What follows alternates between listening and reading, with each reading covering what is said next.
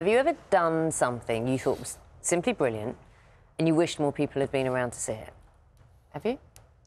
I can't think of anything off the top of my head, But it's that little thing like when you throw something into a bin a while away and it goes absolutely I see. plumb. Okay. Do you know what I mean? Yeah. Take a look at this. This is Scott Whitehouse. So, uses some... look at these skills. Look at these football skills. There you go. Hey, look at his shock! So he did that. This is outside his home in Chesterfield. So the only person who saw it was his partner. It's like, can you imagine? Oh, look, it's worth seeing again.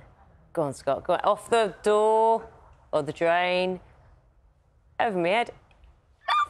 Lovely! So, no one, only his wife saw it. It was captured on his security camera, though, and so he's taken that video, posted it on TikTok, and it's now had millions of views. Unsurprisingly.